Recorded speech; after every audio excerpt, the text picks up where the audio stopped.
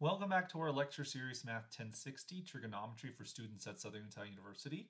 As usual, I'll be your professor today, Dr. Angel Missildine. Just as a reminder, in Lecture 4 of our series, we've introduced properly the idea of right triangle trigonometry, and we talked about this idea of SOH CAH TOA. That is to say that this is supposed to be a mnemonic device we can use to remember the three fundamental trigonometric ratios. Sine is opposite over hypotenuse, cosine is adjacent over hypotenuse, and tangent is opposite over adjacent.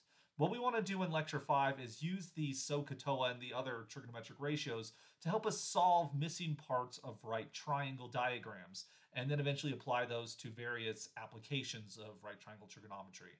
So, for example, look at the triangle you see on the screen here, ABC. What do we know about this triangle? We know that the angle A is measured at 40 degrees, and we know that the hypotenuse of the right triangle is given as a length of 12. And so we want to find the missing pieces of the triangle. Oh, I guess we also should mention that if 12 is the hypotenuse, that's because angle C is the right angle to 90-degree measure. So the things we don't know about this triangle is we don't know what little a is, where little a is opposite angle A. We don't know the length of side B, and we also don't know the measure of angle B. And so we want to figure out how can we fill in the rest of this information. And there's a couple ways you could do it. So one thing to mention here is the Pythagorean equation comes into play, that if you have a right triangle, then the sum of squares of the two legs will equal the square of the hypotenuse. So a squared plus b squared equals c squared. So if we knew two of the sides, like if we knew 12 and say a, we could solve for b. Or if we knew 12 and b, we could solve for a.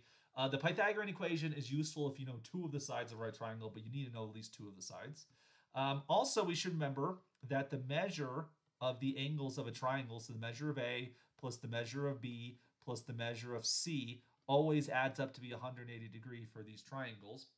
And so from this, since we know A and we know C, we can very quickly find the measure of angle B. So notice that we have 180 degrees. Let's take away the measure of angle C since it's a right angle. We'll take away 90 degrees. Let's also take away the measure of angle A, which is 40 degrees. So 180 take away 90 degrees, of course, is 90. So we're really looking for the complement of 40 degrees, which would be 50 degrees. This is going to be the measure of angle B right here. So we see that B has a measure of angle 50 degrees. And so one can very quickly find the missing angle of a right triangle. If you know two of the angles, then you know the third one by this principle right here. So how do we find the lengths of A and B? Well, this is where the SOH CAH TOA relationship comes into play. With respect to angle A, right, we're going to just use angle A. Now that we know angle B, we actually could use angle B if we wanted to, but I'm going to stick with the angle that I was given just to avoid the possibility that maybe I computed B incorrectly.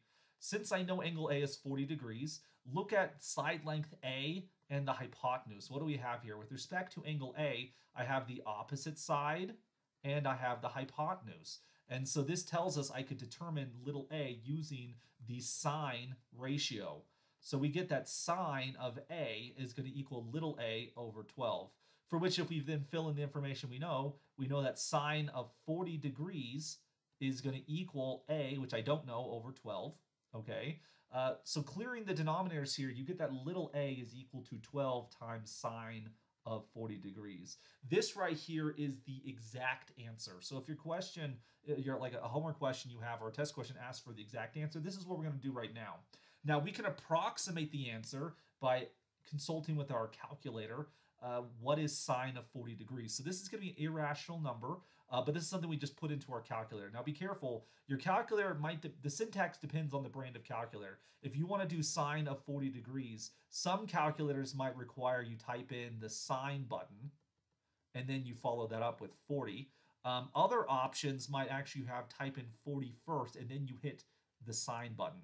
So you have like a prefix versus a postfix notation. Experiment with your calculator. The order that's wrong will probably give you an error. So check it out just to make sure what's going on here. Another thing that's important to note is that your calculator at this point needs to be in the degree mode.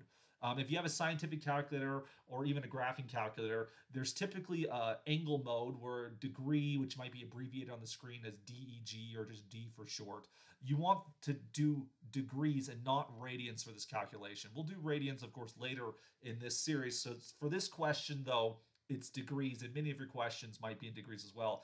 Make sure you're in the correct mode. If you type in sine of 40 and your calculator is in radian mode, you'll get a very different calculation than degree mode, and you'll get something that's incorrect. So make sure your calculator is in degrees, and make sure you understand the syntax of your calculator before you go on from this point right here. If you type it in correctly, sine of 40 degrees will be approximately 0.6428. If you times that by 12, then you'll get 7.7136, as this is an estimate accurate to 4 decimal places for this number A. And it's best to do all of the approximation in the calculator.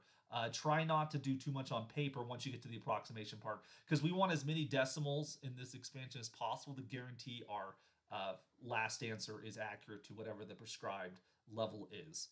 So that's going to give us A, right?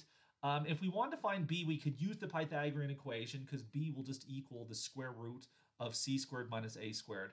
I'm not going to advise doing it that way, because as we found A as an approximation, if A is an approximation, that is, there's some error to it, maybe it's rounded, that rounding, that error will compound when we calculate B. And so it could be that maybe A is within the margin of error, but B will fall out.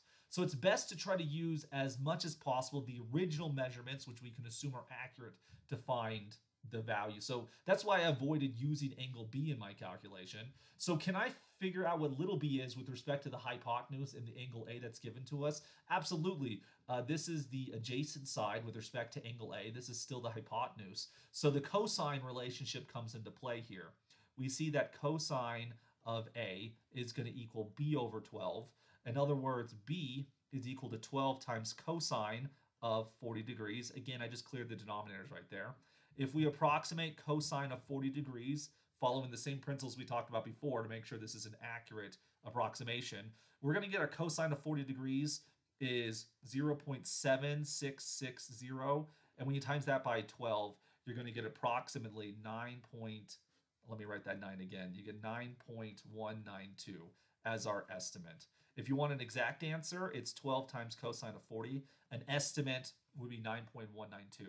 And like I said, once you start seeing these approximation symbols on the screen, this means I'm doing everything in my calculator. In my calculator, I would type in cosine of 40 degrees, I'd hit enter, and then I'd times that by 12 to get my final value right there. So we can use our SOH CAH TOA relationships, the Pythagorean equation, maybe, and also the angle sum, the triangle sum theorem there, to find out all the missing parts of a right triangle.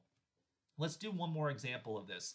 This time, we know two of the sides. We know side B, we know side A. We don't know side C, and we don't know angles A or B. Okay, so how can we proceed forward from this? Again, we want to stay as close to the original given information as possible. We should also mention that we know that angle C is the right angle. So that means that little c is the hypotenuse. And so this time, because I know two of the sides, this time I am going to use the Pythagorean equation. We know that a squared plus b squared is equal to c squared. That means that c is going to equal the square root of a squared plus b squared, which we have that information. So a, we can assume that this measurement is accurate to however many decimal places, however many significant digits. We're not going to worry about that in this video, but those are things that should be concerning as we do these calculations in practice. So c is going to equal the square root of 3.41 squared plus 2.73 squared. And again, feel free to use a calculator to help you out with the arithmetic here. 2.73 squared, excuse me, we'll do the 3.41 first.